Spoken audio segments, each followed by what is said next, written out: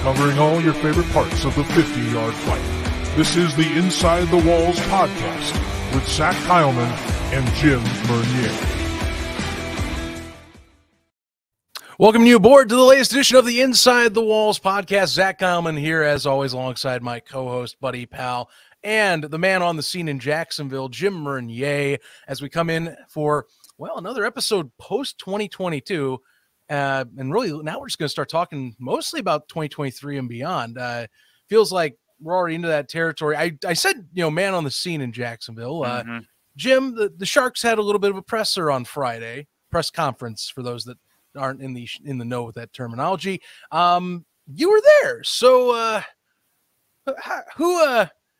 who talked to you? How were things at the presser? Did the Sharks put on a nice event? Come on, let's break down the details. I think some people know what this episode's about, but I just want to hear how that went. Well, first off, if you haven't heard the news, ladies and gentlemen, the Jacksonville Sharks announced the hiring of former Columbus head coach Jason Gibson as their new head man. It was a great event for Jacksonville. Had a couple of new agents, almost said news agencies, but you had two of the news stations in town. In the event, had a couple of fans, some people who are actually diehard fans of the Sharks that were there. The Gibson family was there, and of course, you had the two beautiful trophies that were up on the podium. That Gibson was close to winning one, and the other one was won in 2019. But it was a good event. Let's just say, I'm gonna be honest with everyone. I had no idea it was Gibson. I know I'm the inside source of the Sharks, but had no idea it was Jason Gibson. But talking with him, talking with a couple of fans, talking with his family, they're really excited for him to be here. He has the opportunity to come into Jacksonville and hit the ground running. So it's a big addition for the Jacksonville organization. But overall, it was a good event. And he is going to be a coach that he's ready to work. And honestly, from the conversation I have, he's focused on one thing, is keeping the good players in Jacksonville, going after some elite players that he can attract in Jacksonville because of Jacksonville's brand. He's looking forward to get the 2023 season. I've talked to a couple of the owners. They're tired of seeing what's happening up north. This is Jacksonville. We win championships in Jacksonville, and that's the mentality here in Jacksonville. And Gibson is I think with his history in Columbus, now coming to Jacksonville, he has the assets to just, step up his game even more. So it's pretty cool. But I think he's very excited. The conversation I had, I won't disclose what he told me on a lot of things that he's focused on getting. But he's focused, and as a Sharks fan, it's what the Shark Nation needs. We're one of the top tier arena football programs in the nation, and it needs an elite coach, and he is an elite coach. So it was a good event. Sharks had a good event. Everyone was there from I know, from the Sharks media group and for the Shark organization, and of course you had Chum there and a couple of the mascots, and it was a neat event. And then where we're at the Prime Osborne Convention Center, which is an old train station. Back when the trains were actually the thing to do for travel. And Gibson was hiding in the room behind this, the meeting place in what we're going to call the Situation Room, because it literally is a replica of the Situation Room in the White House. Nice. So that's where he was hiding. So it was pretty cool. I got a chance to get a question into the press conference. I asked him about 16 years in Columbus, and now you come to your arch rival. What's your feelings like? And he's like, next question. So that you kind of expect that from a coach who spent so many years in Columbus. And now I had a good chuckle when I heard that one live. I watched the presser from Indianapolis, and you knew it was me, didn't you? I heard your voice. I'm like, good on you putting a question in there. Yeah. They had it set up for us about the inside walls there, but I wasn't going to be in front of the cameras because I was going to be right next to Satola. I was like, nah, I've been sitting down all day. I'm going to be standing up behind the camera. So that's where I was at. So, yeah. Okay. Well, that's good. That's good. Yeah. I mean, look, let's just run down through the numbers here before we get a little bit more into this. So you can clearly see, if you're on YouTube, you'll notice our new tickers we've been added here. But I mean, look at Gibson's stats. What can you say? 130 wins on 174 losses with the Columbus Lions over 16 years with the organization, 35-27 playoff record, 5 playoff appearances by the way there. Oh, well, actually, sorry, overall record 130 wins, 74 losses. He has a different record, of course, in the NAL here, 35-27 in the NAL. 5 playoff appearances out of those, though. 3 NAL championship appearances in that tenure. Thing is, all 3 he's come up just short.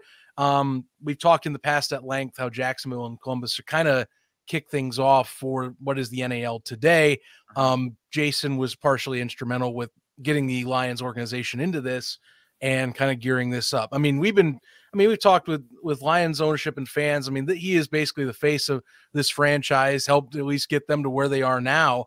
So this is a little strange. I mean, and you take into context, I think before the Sharks announced Coach Burley's departure, it made it seem like Gibson had decided, I'm going to step away, focus on, working on being with my family and being in the community in Columbus.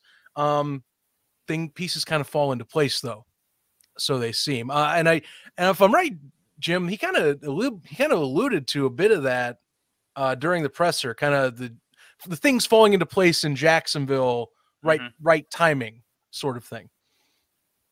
Yeah, he touched on a few things on the presser. One of the comments that really got to me about this whole situation about Jacksonville is what he said in the presser. Jacksonville is the New York Yankees of arena football.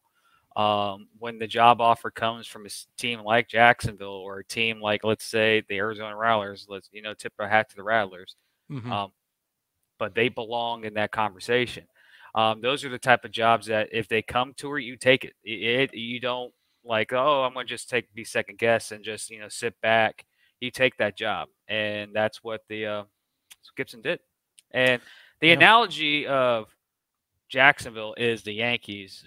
That's a big comparison because everyone knows the New York Yankees they have multiple championships and I think like 27 championships. That is, we don't have that many. Well, I'd love to have that many in Jacksonville, but right. But still, that's a high standard that Jacksonville is and what he represents, and as a person who coached outside Jacksonville, he knows what Jacksonville represents. So it's a touche almost. Like the agreement, acknowledgement of who the organization is. But it's a for me and for the people we have connections with, Zach, it's still odd to me because when you think of the Columbus Lions, you think of Jason Gibson. Exactly. Now he is a member of the Jacksonville Sharks. So still pretty weird, but it'll take time to get over. But yeah, his comment about that was really amazing about how he represented the city of Jacksonville compared to a franchise like the New York Yankees. This may ticked off a lot of people in the arena world, but he even said it before he said it. He goes, this may get people might stir the pots a little bit. Then he made that comment. So yeah, he knows what he's doing. And one other comment that he did make that really, we hear this from players too. I came here because I wanted to be on the other side of that field with that crowd, with that noise, with that energy, and I will be on that side looking forward to it. He's right. Like every player we've talked to, from Mason Espinoza to Darius Prince to Lonnie Outlaw, all the players we've had on this podcast, they've mentioned when they mention Jacksonville, they talk about the fans, they talk about the organization. That's the acknowledgement of what Jacksonville is. And he made those couple comments, and I was like, he knows what Jacksonville is, and he knows the standard here in Jacksonville. The standard in Jacksonville in arena football is to win championships. So you can say he's added some pressure to him, but then again, for Jacksonville, I don't think it's the pressure that you will get if you were, let's say, the manager of the New York Yankees. You're not going to get that type of pressure. Right. But yeah, he made a couple of comments, and it's a lot of speculation. We don't know what's going to happen from this point on to where players start getting signing, which the NAL rules, you can sign current players now if you wanted to, but you can't get anyone else from outside the league or other teams until I think November 1st is the day. So yes, I think that's when everything can signing. But he did mention in his press conference that there's a couple players on this team that he wants to keep. He doesn't want them to leave. And I guarantee we can kind of acknowledge who those guys are. They are the Naquan Murrays or the Devin Wilsons of the world on the team to keep them here. But yeah, he knows what he needs to do. But I can't put any words in his mouth. I just know as a Sharks fan, it's a little kind of shocker that he's here, but at the same time, this just instigates a question that I want to ask you and I want to ask our fans who listen to our show. Does Jacksonville versus Columbus enter the elite status of arena football lore? What I mean, I know a lot of people say, oh my God, they're going to say Orlando, Tampa Bay, we're on it for. Yeah, that was the elite rivalry back then. They no longer play each other. Back in the day, we had the Sabercats and the Rattlers. Jacksonville, Columbus, I think, enters that fold now because of this switch, because of Gibson coming to Jacksonville. That sparks more hatred into a rivalry where I think it got the birth in the 2017 NAL championship game on that fumble that basically ended Columbus's chance of winning the championship. That was at one. He was one play away. And I watched that play many times. If Mason would have got that ball, the receiver was wide open in the end zone. They would have won the game in the buzzer. So, yeah, does Jacksonville and Columbus enter the elite status in arena football? Well, I was talking about 2017. I'm talking with that. You ain't wrong. I do think with one more play, we could be talking about a completely different scenario where maybe we have both of them split one in those 2017 and then 2019, elsewhere, vice versa, you name it. Or I don't know. Fate could change. Timelines. You know what I'm talking about. I would say, look, the NAL, it's the de facto rivalry. I know I saw a few Columbus fans try and downplay it. Look, here's the deal, guys. They've beaten each other multiple times. It's the little guy versus the big guy is how I see it, and it's the two main founding organizations of the National Arena League. You might, if you're an NFL fan, you might be tracking. I'm talking like a Bears-Packers thing. So to me, and they've had their moments. Last year they did too. They had their moments against each other, beat up on each other, won and split games. This is a rivalry to me. And these fans, I think, look forward to it. I think downplaying it that I saw because Gibson flipped a team was a little bit of ridiculous from some people. It is the de facto NAL rivalry. Where I'm going to be kind of scratching my head going, I don't know. I'm on the fence with is it in arena lore rivalry, because I do know, as many of you know, I'm the newest to the arena scene between us two, and I trust me, I hear about the stories of the war on I-4 all the time. I know the Sharks and Predators are kind of starting to build up their previous matchups from the AFL days now, and with that crowd getting large in Orlando, hopefully that gets even more so this year. And then, you want to look back, the Rattlers, of course, had plenty of their own. It's like Sabercats, rest their souls, and that fan base out there in San Jose. I would say it's at least in modern day arena, the current setting we have right now, the post AFL era, it's one of the better rivalries in this landscape. I would say it's one of the top ones in this landscape. If I'm doing history, it still has a bit ways to go. To me, Columbus needs to win a championship, if I'm going to be honest with you. And if and when that happens, I hope it's more of a win for you Lions fans out there at some point. Then maybe we can start talking about that. Because look at the war on I-4; those two both have both had championships in their years past. Rattlers and San Jose, again, winning organizations, successful organizations in the AFL. I think, like I said, the Lions, I think they need a little bit more. The Sharks they've been an established program in at least the top level of the sport for over 10 years.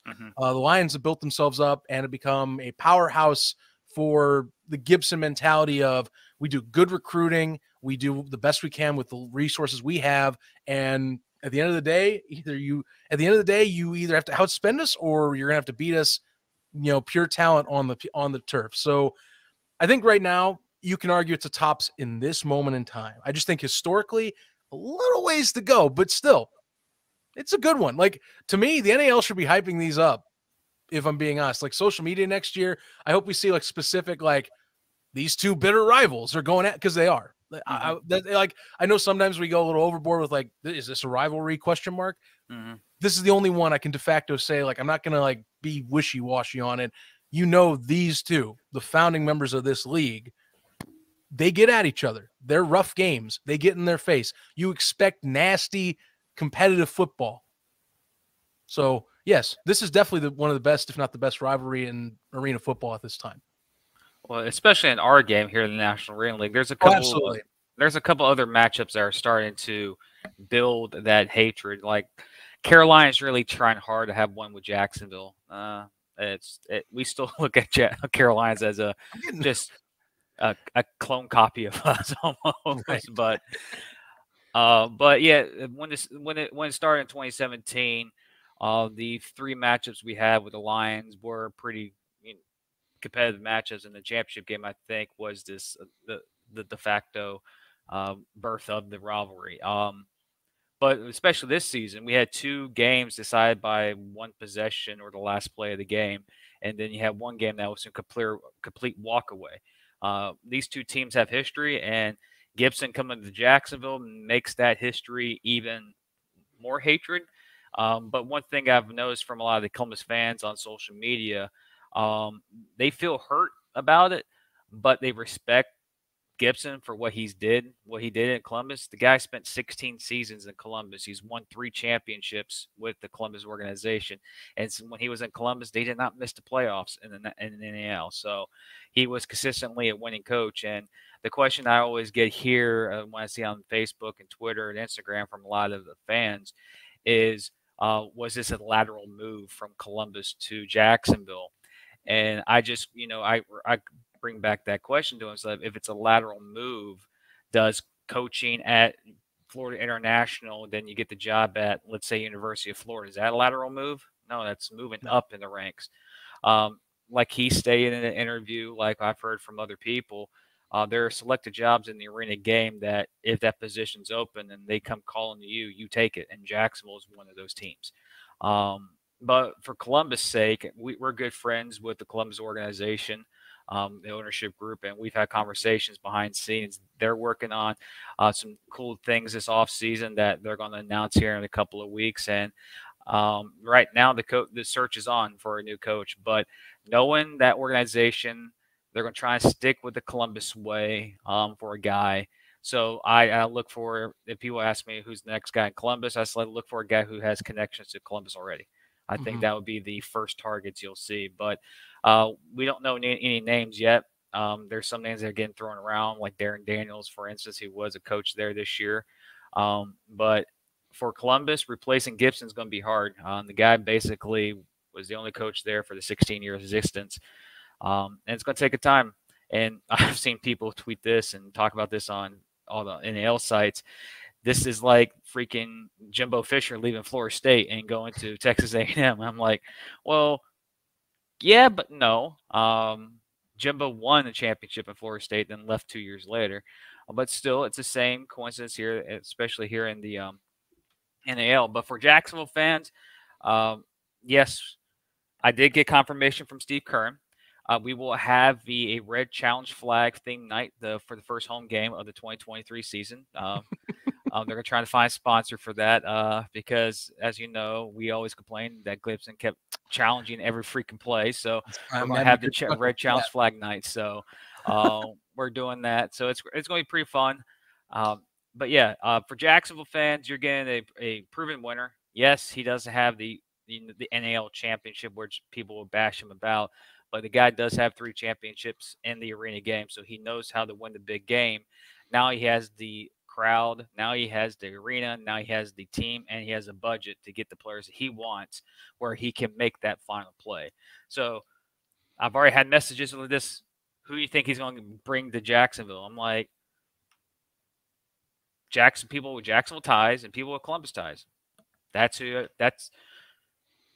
And he's poached a lot of good players, so that's honestly, if you're on the Sharks, it's really anyone's game. That's sure you can bring over the instant assumption is indeed, I think some ex-Lions player, ex-Lions players under his tenure, you can argue from last year maybe won't look at him coming that way. Maybe like you're talking Sharks, but honestly, when you have you have the backing of a Jacksonville franchise, which as some of us know, they can hang tough with the higher spending non-cap teams like an Albany, like a Carolina, which it's ironic I say Carolina in that sense, but the connections. I digress. Yeah. Nonetheless, honestly, anyone's free game. It all depends. Yeah. Do you want to come play for Gibson? And I find this move fascinating because of course we had 3 openings come up. Now it's 2. Higgins was parted ways with Orlando. And then we had, of course, Gibson now moves over to Jacksonville, so that still leaves Columbus. They're searching, but it sounds like both those, hopefully sooner rather than later, will announce their head coaching positions. And power dynamic, I think, we talking now 2023, extremely early thoughts. I honestly, you got to get re-signings. Pretty much everyone's 1-year deals, but recruiting wise, I mean, shoot, man, I'm already putting Jacksonville easily up in the top 3, and that you can make arguments for each one of those top 3 with say a Carolina or an Albany if they are going to go hard at bringing folks back or getting new folks in. So, we're still waiting on a few more positions to fill up and see how they run those operations. Clearly San Antonio, we can't doubt them with how they were bringing in talent at the end of the year. But, I feel like Jacksonville, I think you got to even feel a little more confident going in this season than last, just with this movement. Well, right now, early off season, Jacksonville has basically fired warning shot across the bow of every single NAL team, especially the newcomers of Fayetteville and West Tex. Jacksonville, they went out, they got their guy because they're tired of not winning championships. That's the standard down here in Jacksonville. Yep. It is. But because when you walk in that arena and look up, you see banners, you see conference championship banners from the AFL days, you see an Arena Bowl championship up there, you see 2 NAL titles up there, and you see a winning organization. This team does not like losing. Again, for the 3rd consecutive year that Jacksonville has had a losing season, they've made the playoffs the following year. They have never had a back-to-back losing season, and again, we'll have to wait at least 2 more years for that to even happen, if that does happen. So that's a pretty lengthy streak. And also, Gibson has only had, I think, 1 losing season in his history.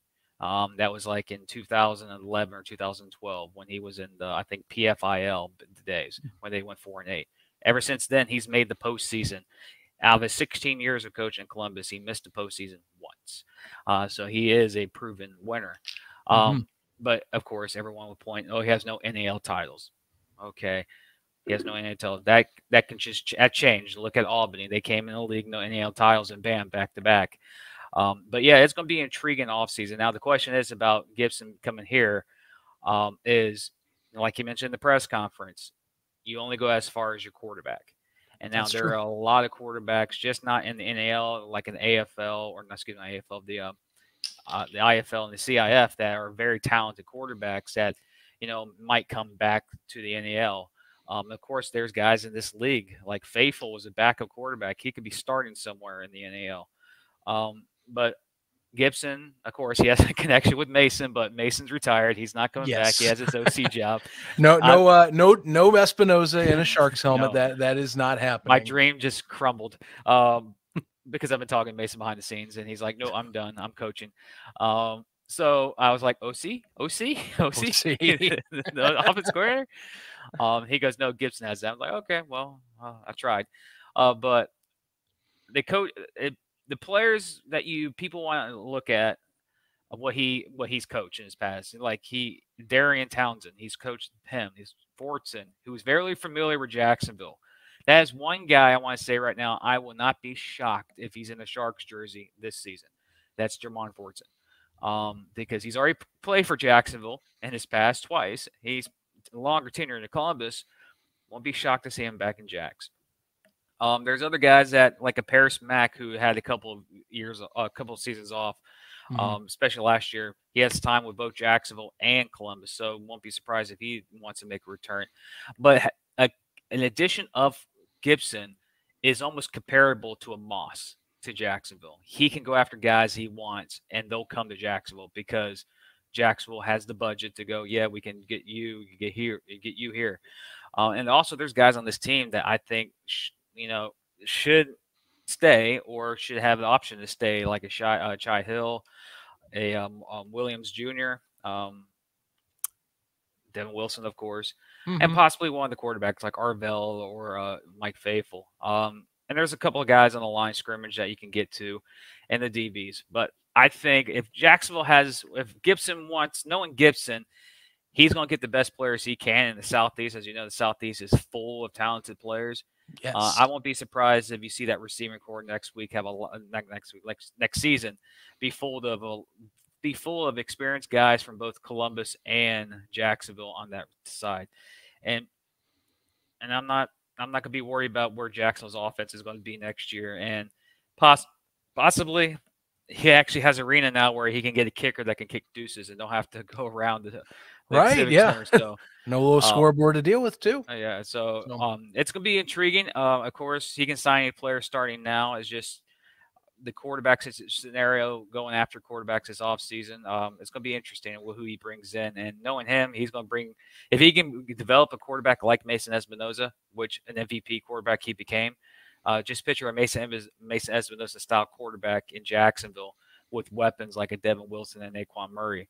That's a lethal combination. So, like he said in his presser, quarterback, center, the center of the ball, the lineman – that's where you dominate, and that's where you win football games, not by a skill player. So it's going to be very intriguing. And before Jacksonville fans, yeah, it's going to be very interesting. And again, if you haven't seen the ticker on the bottom, we will get Jason Gibson on this podcast for our show this week, talk about the adventure from Columbus to Jacksonville, what he has planned for Jacksonville. So you'll get more of that with Coach Jason Gibson this week. And next week, we'll get a hold of the Fayetteville Ownership Group as they have a thing on August 23rd, which is on a Tuesday, press conference at the Crown Complex as they announce the official logo of their team, coaches, and what the team expects. So remember that's another thing, ladies and gentlemen. Follow them on Twitter at MustangsNAL. That is their thing on Twitter and Facebook. It's Faye Mustangs. Go follow them. Also follow the West Texas Warbirds too. We got 2 new expansion teams. So Gibson this week, ladies and gentlemen. Next week, Fayetteville. The week after that, West Texas, and possibly wrapping it up with the State of the Union or State of the League. State of the Union. State of the Union. We're going to have possibly get Chris Siegfried on here, wrap up 4 straight weeks. Then the offseason goes, and we'll bring you content as comes, breaking news from players, coaches, whatever. But, yeah, thank you for trusting us as the source for your information for the National Arena League. But yeah, big news, power shift in the National Arena League between the Columbus Lions and the Jacksonville Sharks. As the head coach of the Columbus, Jason Gibson, heads to Jacksonville. So yeah, intriguing week. Fun. Yeah.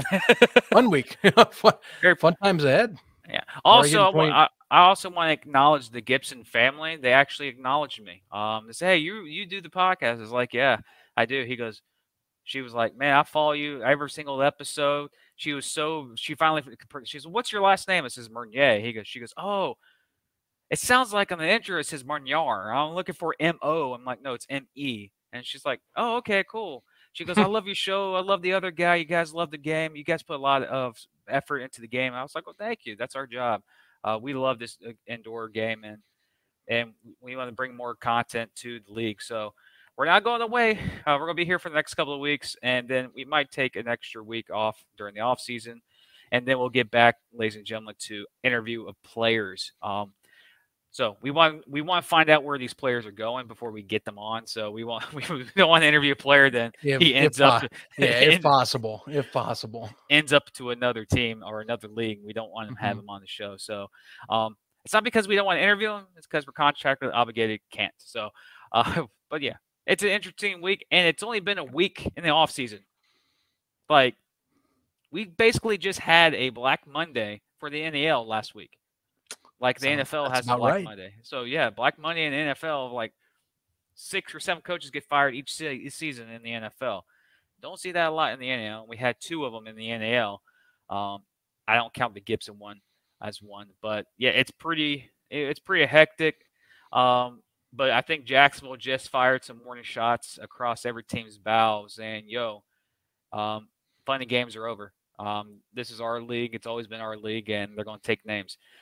So expect Jacksonville to do things that I expect them to do, like we expect them to do. And I'm very intrigued. Like, I got a question from a friend of mine. He said, does this put Jacksonville back into championship status in the NAL? It's like, yeah, we're in the top tier.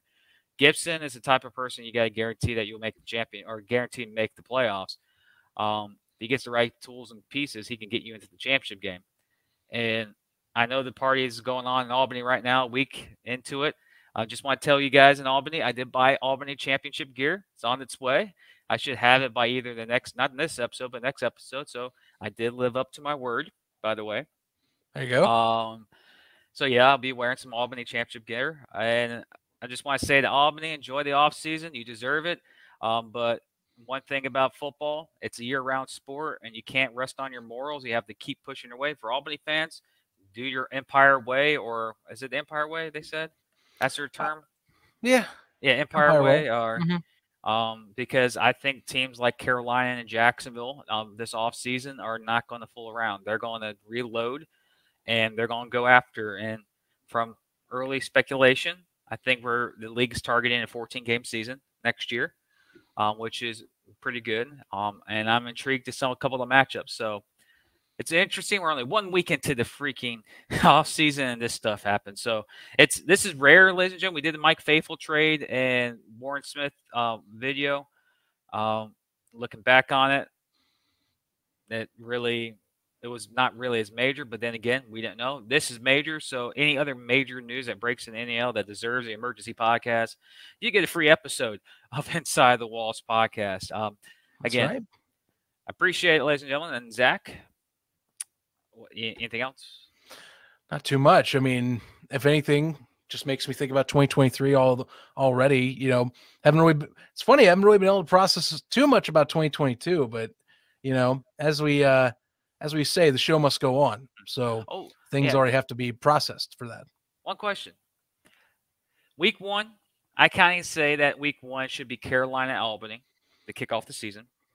Okay. Week 2 or week 3 should be the first matchup between Jacksonville and Columbus. Build it until you get that game. Don't give us Columbus and Jacksonville week 1 right off the bat. Don't. Well, we'll find out. I mean, I think a lot's at play if you can get the schedule organized early and you can start prepping that up ASAP. I mean, that's several months in advance. So I don't know. It's hard. That's hard to not make that commitment too. And also, ladies and gentlemen, if you're listening to this and you're a fan of your favorite NAL organization, every single NAL team right now, besides Fayetteville, I think West Texas. I don't know about West Texas. Every NAL team from last season, give them a call. Get your season tickets renewed. All of them are renewing their tickets right now. Give your fans, whoever you cheer for, go support your team, renew your season tickets. Because when the schedule comes out, the regular season tickets will go on sale. And word of warning, you're going to see a lot of NAL ticket ads on here because that's what we're going to do. Because this off season, there's a lot of free time to do it. So, just prepare yourself. But if you're a fan, season ticket currently of your NAL team, go renew your tickets. If last year didn't prove to you why this league is good, next year is just going to be as I can say. Yeah, I can say it. It's going to be better than 2022. A lot more storylines will be built into the next season. And you stick with us, stick with Zach, and we'll kind of pump it up a little bit. And we're still so many months away because other football begins this week too, and possibly next week with college football. So football galore all the time, every single week. It doesn't end for us. With that, ladies and gentlemen, I am Jim Renier. Alongside me is Zach Kallman. This has been a special breaking news podcast. Jason Gibson to Jacksonville has finalized. We'll see you Thursday for more Inside the Walls podcast with head coach Jason Gibson.